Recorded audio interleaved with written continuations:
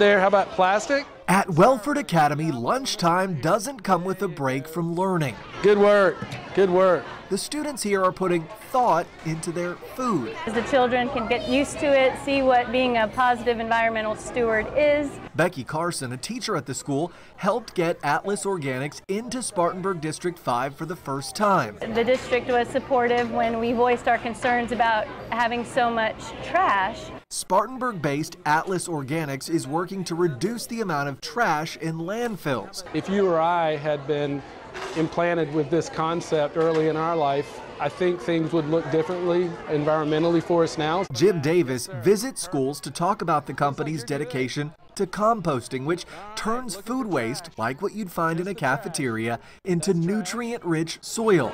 If you're finished with that, that's trash. Yes, sir.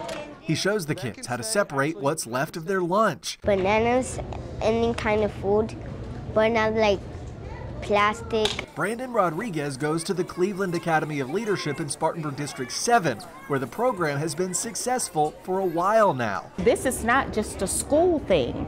This is an everyday thing that they need to take home. Sheila Jones, a teacher at Cleveland, says the process helps her instill in her first graders the importance of protecting the environment. When people plant stuff in their gardens, the plants have to be really healthy. It helps the flowers grow. One student collects trash at the table. Everything else goes in a special bin, which Atlas Organics picks up later. Right now, the company is in the process of creating its own first batch of compost in Honeypath. The goal is to have it put to good use at farms in the upstate. We call ourselves sort of the table to farm movement. You've heard the farm to table. We're trying to complete the circle. To the kids, that circle We have to feed our earth, or this is our last earth to use. represents the planet they want to protect.